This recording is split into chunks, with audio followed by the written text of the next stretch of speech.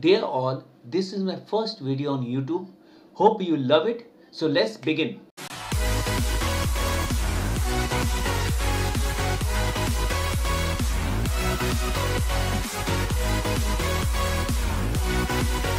See, I am going to show artificial blood. See, it's in my hand, nothing is there. I am piercing with my hand over here.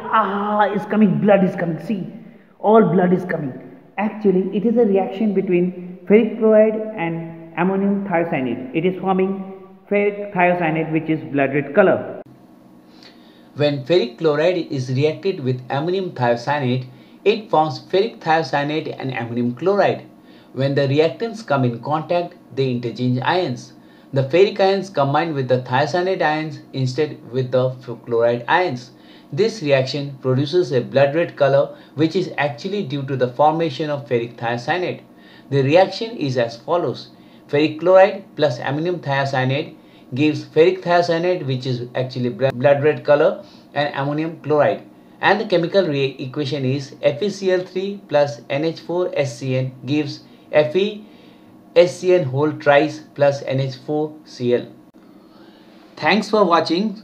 Please like and comment, and don't forget to subscribe my channel.